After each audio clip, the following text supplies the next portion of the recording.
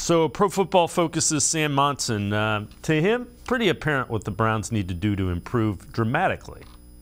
Myles Garrett is individually playing as well as any defensive lineman in the NFL. We're talking like this year, everybody's focused on Nick Bosa and Micah Parsons and maybe Chris Jones. And I think Garrett is playing as well as any of those guys, if not better.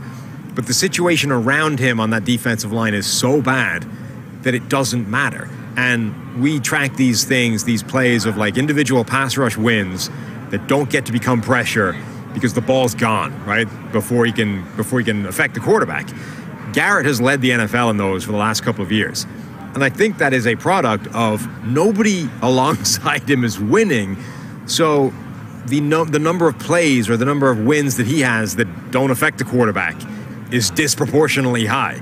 So simply improving the situation inside of him immediately makes his performance more effective, because all of a sudden, maybe 20 of those plays where he wins actually do become pressure because there's somebody 3 yards closer to the quarterback inside him than there is now. And Jeff, that kind of puts some numbers to what we saw, and he's exactly right. If you get the line better around Myles Garrett becomes in that same conversation with Bosa and those other guys that are Defensive Player of the Year candidates every year. Look, there's a lot of opportunities where Myles Garrett, even though he doesn't get home, the quarterback, breaks the pocket, steps up in the pocket, avoids Myles' path. That is supposed to be creating cleanup opportunities for other players. We're obviously not getting them. Taven Bryant, your second leading sacker on the season with 3. You saw more activity from J.D. Clowney in 21, 22. You saw nothing close to that. Myles excelled with Olivier Vernon back in the day. That was a situation in a marriage that certainly worked together. You just, and the thing is it's really easy to game plan where you're not scared about anybody else on that defensive line. And you see teams commit 2, 3. Heck, if you got to hold them, because you want to know what are the odds? Myles Garrett's then going to come back the next rep and sack our quarterback because we don't really have any fear of anybody else. It's a difficult spot to be in. And, I think the Browns, as they did with Joe Woods, as they're doing with a lot of other things, is, you're going and evaluating yourself after 3 years about what you do well and what you don't do well.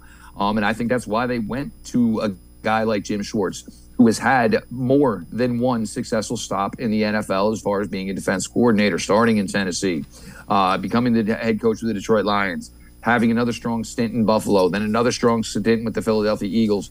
I think they put themselves in a position where I think, in my opinion, Jim Schwartz is probably going to get a lot of pull here as far as, what he wants, what he likes, and the Browns say, hey, we can do this. Jim, what do you think? Is this something you can work with? Because I think they realize that this has been an issue for them. They really have not been able to get this position right. And this isn't just necessarily the Andrew Berry era. The defensive tackle position for the Cleveland Browns has been an issue since I've been covering in the fall of 2017. But it does feel sometimes like you got Myles out there and he's basically, one-legged man in a butt-kicking contest.